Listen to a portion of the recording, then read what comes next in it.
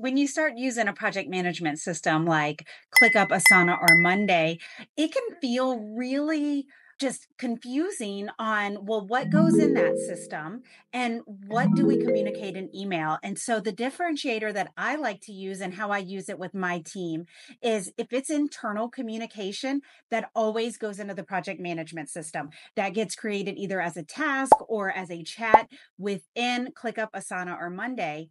And then if it's an external communication, like something to a client or something to a vendor, then that goes into email. And that is the differentiator. So if you need to communicate internally about something, that is always going to be in your project management system. And anything outside of your team stays in email.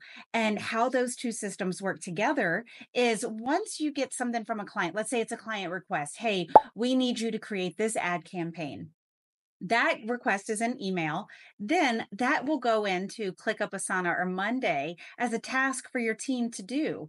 And until it gets to the point that you're able to send it to the client for approval, then that is going to be within ClickUp, Asana, or Monday and communicated through that. Now, what I like to do is create a workflow completely around that from time of request to time of getting it approved by the client has its own workflow.